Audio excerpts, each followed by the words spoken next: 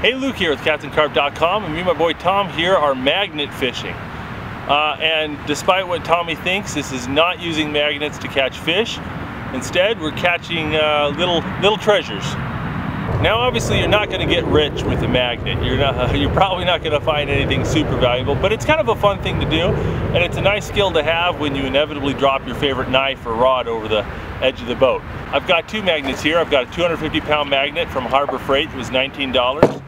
And I've got this other thing, is four 95-pound magnets from Harbor Freight for 20 bucks for all four of them. And I use this to go chuck the magnets in the water and to see what we can find. So these are the two magnets I'm using to magnet fish. The big one's a 250-pound magnet from Harbor Freight. It was $19.99, I think. But if you've got a link to some better magnet fishing stuff, or you know a better place to find cheap, high-powered magnets, post a comment. I'd love to hear it. And you can see here it's just a big brick with some ridges on the bottom and a little loop to feed a knot. I'm embarrassed at what a crappy knot I tied on this. It came undone and I almost lost my magnet. So tie a better knot than that, okay? So these are the things I used to make that other magnet fishing contraption. 4 magnets from Harbor Freight for $5 each.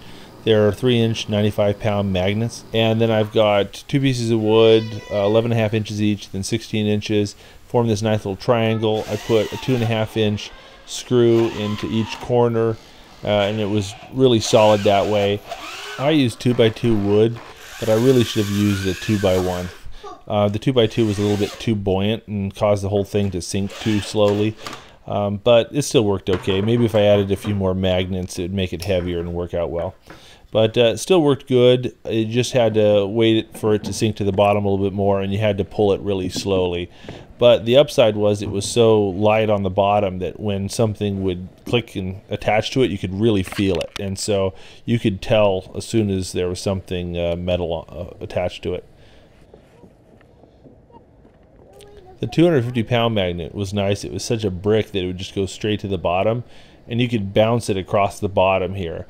And you could really feel what was on the bottom, whether it was mud or rocks or even something large and metal stuck in the mud. You could feel a lot of feedback up through the line. You know, this is really typical of what I found. A couple safety pins, some wire, a chunk of metal, stuff like that. You could also throw the magnet and drag it across the bottom, and that worked really well for picking up stuff. And that's probably the way I used it the most. Oh, look at this, Tom.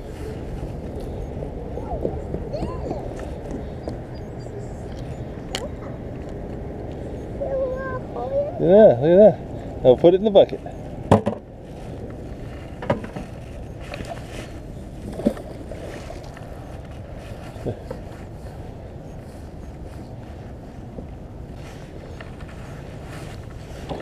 Oh, yeah, look at that, Tom.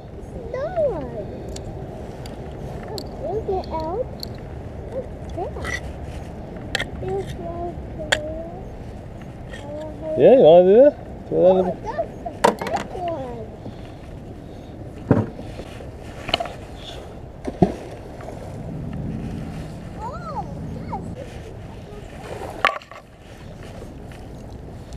Oh, look at this.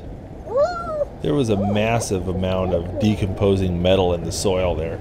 Just little random flecks and bits of iron from chunks of metal that had basically dissolved into nothing and rusted into nothing. It was insane how much of that stuff was in the soil and being picked up by the magnet.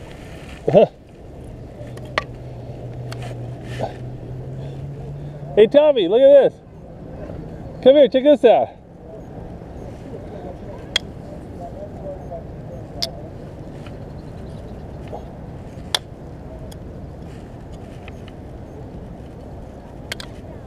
Hey Tommy.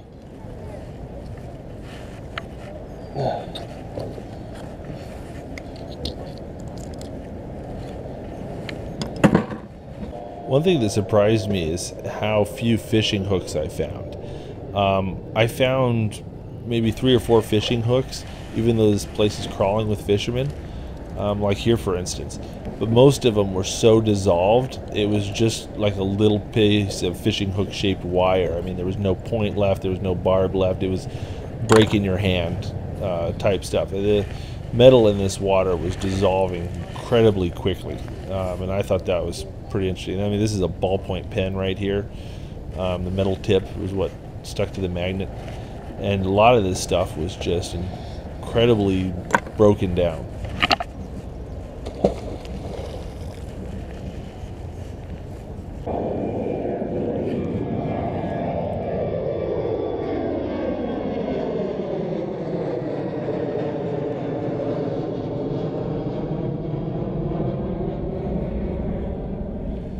This little magnet fishing device actually worked pretty well. It was so light, it was really sensitive, and you could feel when you were picking up something and when it fell off. So you could know when to go back and try to pick it up again. Just kind of chuck it like a frisbee so it lands straight side up. And then once it hits the water, the magnets on the bottom and the wood on the top make sure it lands right side up. I got something. And you can feel when you got something. Big one. That's this part. Look at this. That's the. Oh, it was. What? That's the dead. That's dead, Dad. It's dead. It's dead. It's dead. That's a vice grip. You want to hold it? You want to put it in the bucket? Yeah. Oh, yeah, it's heavy.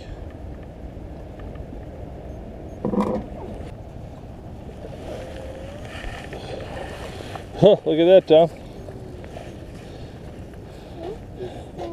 Yeah. Oh, what is a piece of wood?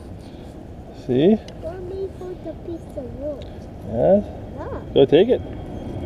I'll take it out. Pull. Yeah.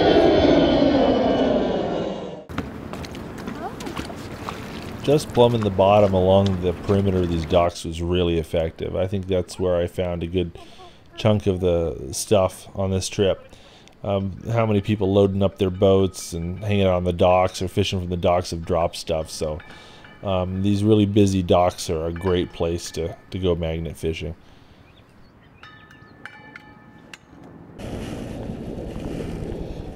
Hold on, check this out.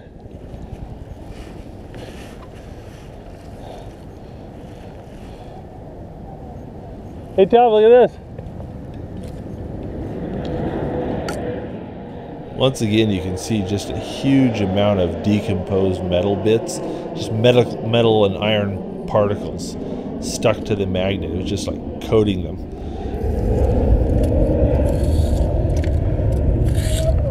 Look at that, Tom, a knife.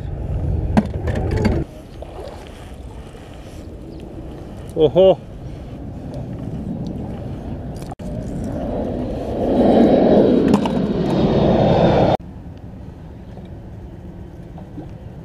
Me and Tommy spent about an hour magnet fishing here at Gravelly Point, and what we found someone's bait knife or a murder weapon, either one, not sure. I like to think it's a bait knife. Big old wrench, fingernail clippers, vice grips, someone's reel handle, and a whole bunch of beer bottle caps and screws, and even found old CO2 cartridge, ballpoint pen, crushed battery, cigarette lighters, lots of bits of hooks. So I think I'm going to throw most of this away, but I'm going to keep this wrench here and see if I can't salvage it. And I'm going to keep this bait knife. It looks like it's still in pretty decent shape. So let me show you kind of the before and after pics of the wrench and the knife, and then I'm going to go through and show you exactly what I did to clean them up. Cleaning the knife's pretty simple because it's mostly flat.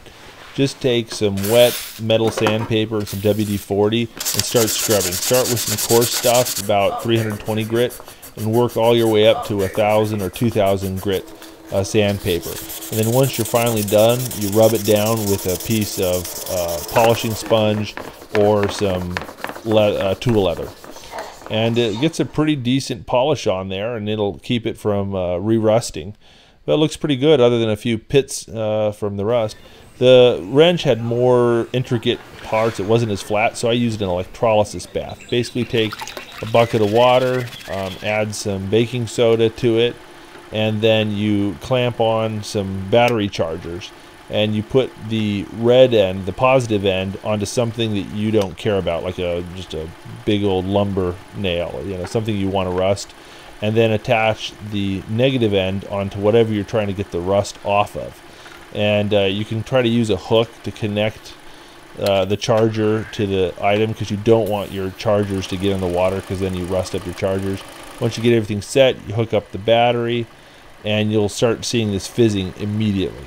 Now, it's best to do this with a car battery charger, but mine was busted, so I just hooked it directly to my wife's car. And after 12 hours, the bucket looks like this. It's full of rust, and the rust has come off the wrench, and the lumber nail is just completely corroded. And after scrubbing it and hitting it with some WD-40 and scrubbing it with a little wire brush, it looks like this, and it works again.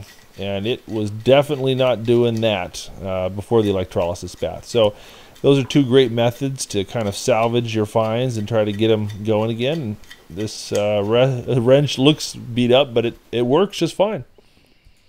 So if you like these videos, check out some of our other great do-it-yourself videos, including making a smoker from a file cabinet and how to make your own fish trap. Thanks for watching, and don't forget to click subscribe for more videos every week.